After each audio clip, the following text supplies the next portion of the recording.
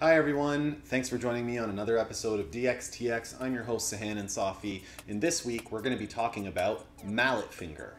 Before we dive into this week's episode, as always, please remember to like, comment, and subscribe below. And as always, remember that this channel is for educational purposes only. If you're concerned about your injuries or your medical health, please make sure that you consult a qualified healthcare provider for further assessment. So what is mallet finger? A lot of people might be thinking mallet finger, baseball finger is another term that's commonly used.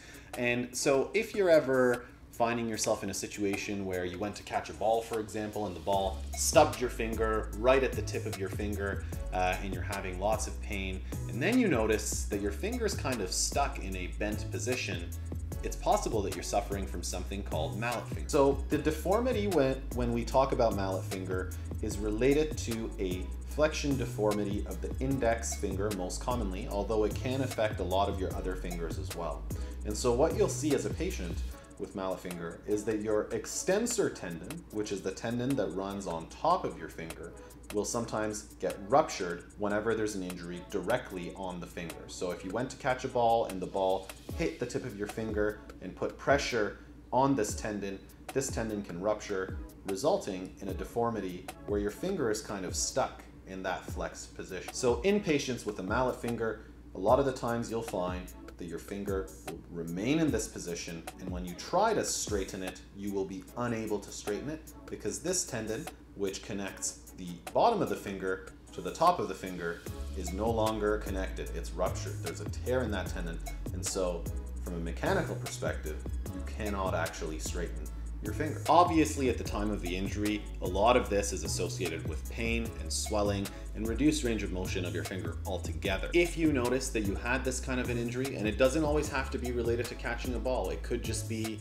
I've seen patients where they were making the bed and the tip of their finger accidentally hit their mattress and they felt a pop and they had a mallet finger. Or they were, walking down a hallway and the tip of their finger hit the wall or the edge of the door, and that resulted in a rupture of the extensor tendon.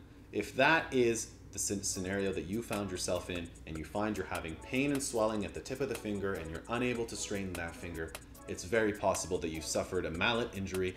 And in those cases, I highly recommend that you get seen by a qualified healthcare professional in order to solidify and make that diagnosis and to then prescribe the appropriate treatment. For those of you guys here thinking, okay, well, what is the appropriate treatment? And I think that this is what I have. The best treatment for these is what's known as a finger splint. So this is essentially a small plastic splint that you can put on your finger that keeps your finger in a straight position.